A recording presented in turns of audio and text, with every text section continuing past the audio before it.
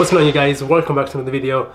Welcome back to an After Effects tutorial.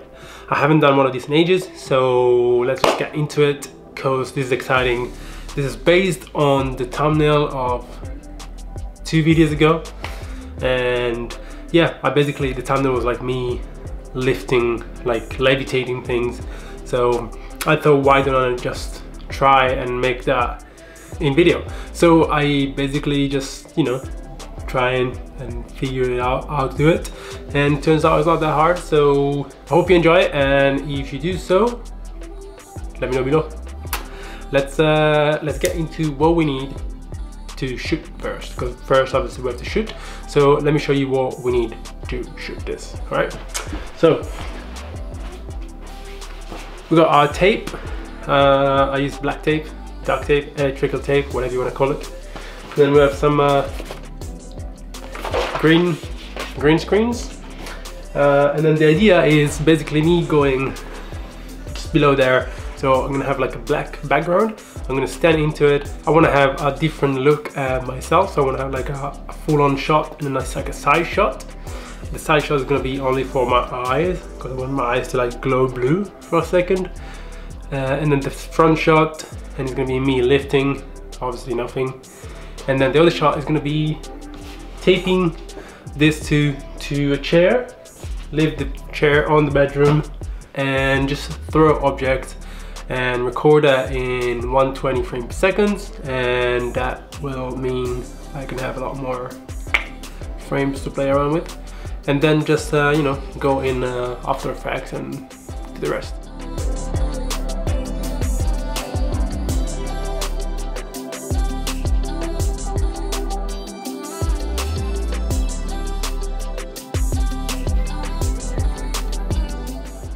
Once you get your green screen all set up, like you see behind me, it's time to shoot. I already shot all my other shots for the first part that you didn't see because I was recording with this camera, and now we're gonna shoot all the green screen stuff. I'm gonna use this thing, which is like a box, drone battery, my phone, like a lens cap, and a ring. These are all the things that I'm gonna lift and make levitate.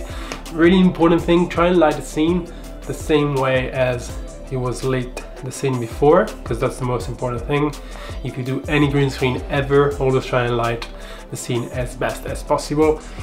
One, because of keying, because it's so much easier to key something that is well lit, and two, because it fits better in the scene. So I'm gonna do that, and also try and step up your shutter speed. Like, instead of double your frame rate, so instead of 250, if I'm shooting 120 frames per second, I'm gonna keep it probably at 350, because I don't want that much motion blur in the scene, and with motion blur it's not that easy to mask things out, especially with keying and green screen. So yeah, remember that, step up your shutter speed, and that's it. Let's record this thing.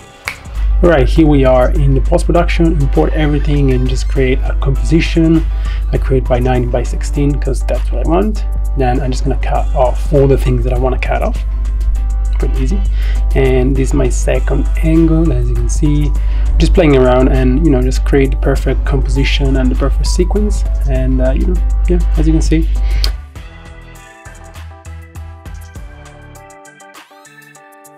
Then I'm just gonna import all of the files and just cut off basically where the item is leaving my hand on the green screen. So pretty easy, just cut off everything, and then mask. Make sure the mask follow the object, and then just add a key lighting, and then we're just gonna perfection it. I like to add this color, as you can see in the background, like this cyan, really intense color, because it helps me to just have the perfect key. So you do the same for all the objects, and you have something that looks like this.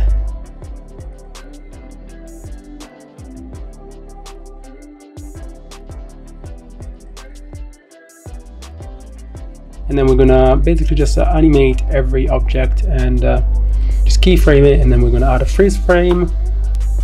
After the freeze frame, we're just gonna play around with freeze framing and basically duplicate the file and keep the freeze frame, and then duplicate it again, the first file, so it doesn't have a freeze frame.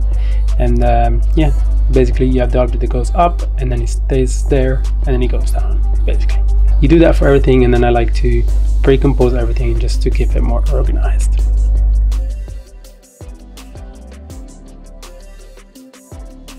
Once that's all done, you're gonna ask, well, now it just looks like, you know, the object goes up and that's it. So what we're gonna do, we're gonna fix that in the graph editor, adding a smooth transition in and out, and then we're gonna add some wiggle, and the wiggle basically looks like the actual levitating. These are my settings for the wiggle effect. You can use whatever and play around with whatever you want, but I like this one, so this is what I'm using. Once that's done, you have something that looks like this. Next thing to do is add my eye effect, and I do that using Saber. Saber is a free plugin for After Effects from Video Copilot. You just add it to a solid color, and then in this case I'm going to mask it on my eye and just play around, keyframe the mask so it follows my eye, as you can see. And I'm just going to play around with the colors, just to understand like what works better, and you know, opacity and everything like that. You can play around with it. I kind of know what I want already, so it's kind of easy. Next, I'm masking a little bit of my eye out just to make that effect looks a bit more realistic, and fixing the keyframes a little bit more, like so. I like that, that's nice. Once it's done, you basically do the same for the second eye, which is going to be just next to it. So we do the same for the second one, and we're going to track it, and the second one we're going to add some blur, because obviously my second eye is not on focus.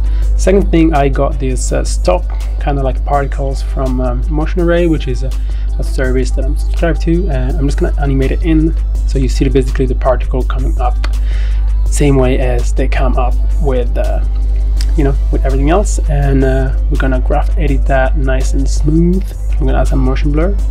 Looks good, looks really good to me.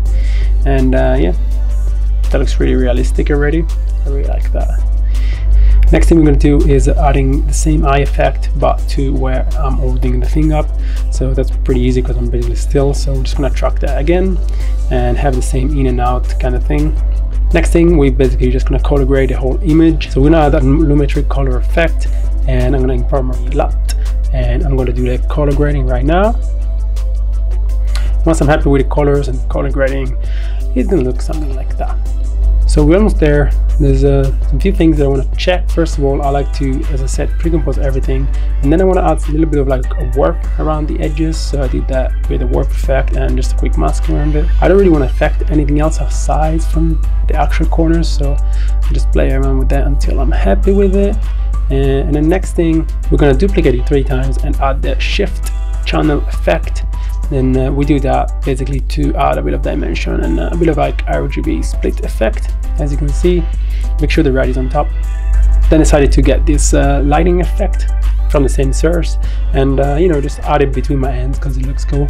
So I'm just gonna do that and fix it a little bit so it doesn't look too bad. Let's put it on screen and let's cut off the frames where you can clearly see the, you know, the size and stuff. So once that's all done, I'm gonna pre-compose it, screen it, and this is what it looks like. Looks perfect to me, to be honest. A little bit of lumetric color to make it match my eye color, and this is about it, to be honest. You can play around with it more if you want, but I'm pretty happy with this. What's going on, you guys? Yep, this changed. I'm actually in Sydney right now, in the hotel, as you can see, and should be flying to Bali in 3 days. Actually, when you see this, I should be flying to Bali tomorrow. So I hope you like this video, hope you like this tutorial. It was something that I just wanted to do. That's it. I use it for my reel on Instagram. Pretty easy, nothing, you know, just follow along, kind of basics, intermediate After Effects. So yeah, leave a like if you like it, leave a subscribe if you subscribe, leave a like, subscribe, comment down below, and see you guys next time in Bali.